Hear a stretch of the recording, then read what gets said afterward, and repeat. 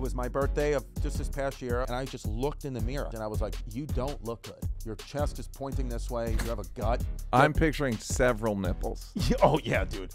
Many nipples. Yeah. I look like a pregnant pit bull. So I said to myself, what is the thing that takes up the most amount of your time? It was social media. I said, get off social media. Since then, I've dropped like 35 pounds. I'm like, my whole life has changed. That's insane. Yeah, it literally, my whole life has like changed. You probably down to 3 nipples, 4 nipples tops.